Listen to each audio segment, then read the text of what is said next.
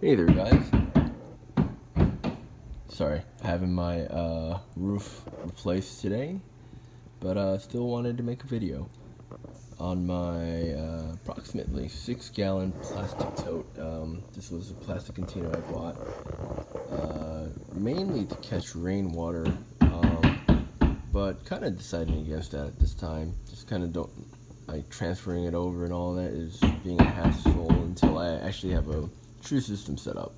So what it ended up being is a tiny little fish tank. 6 gallons of water approximately, has an Aquaclear 30 in it.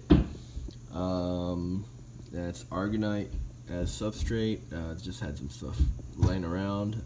White clouds occupying this little tank, along with a dwarf water lettuce. I do have a water spangler in here too, as you can see right there. Water Sprite right there, and I also have guppy grass right there.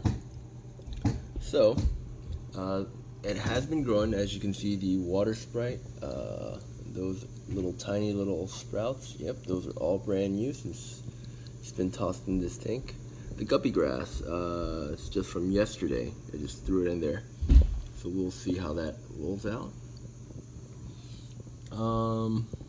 As far as that, I'm not really doing much. The only light that this little tank gets is the light from my window, and yeah, that's it.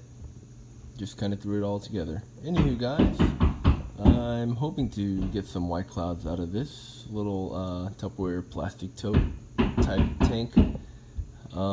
We shall see how that goes. More updates to come.